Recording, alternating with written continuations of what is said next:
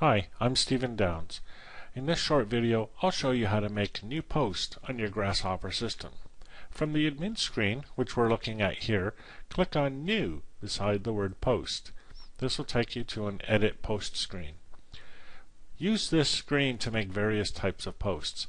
As you can see from the drop-down, you can create different types of posts, such as links, articles, comments, announcements, etc. The most common kind of post that you'll be creating is the link post. The link post is a way of referring to a resource that's somewhere else on the web. You enter in your title, and then you enter in the link of whatever it may happen to be, the author of that link, and the journal where that link may be found. Then type a short description of that link. If you are creating different types of posts, then you might select different input fields. For example, if you're creating an article, you don't need the link or the author, but you do need a content for the article. This is the long version of the article. If you're creating an announcement, all you need is the title and the text. You can ignore the rest of it.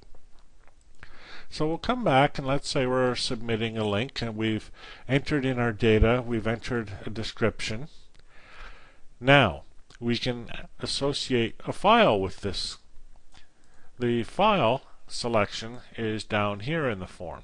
You can select a file anywhere on the internet simply by typing the URL, or you can select a file from your local directories.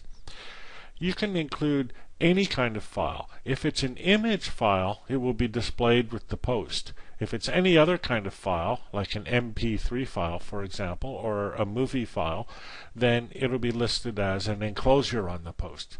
So let's select an image file from the local directory. I'll click Browse, and then I'll select an image. So this is a nice image. I'll open that up, and now I'll specify a width and an alignment. So I'll make that image 200 pixels wide, and we'll put it at the top of the post. So once I've finished that, then I simply update the record. And you can see that the image has shown up on top of the post.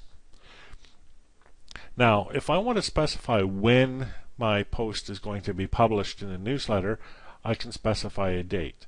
By default, a post will be published today, whatever day that is. But I might want to prepare posts ahead of time for publication later on. If so, I simply select the pub date field.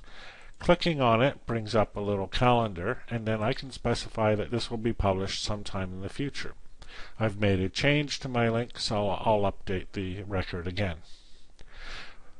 Finally, if I want to publish RSS, I simply make sure that this button is highlighted, and then I update the record, and you can see RSS feeds associated with this post have been updated. That's all there is to adding a post on gRSShopper. I'm Stephen Downs.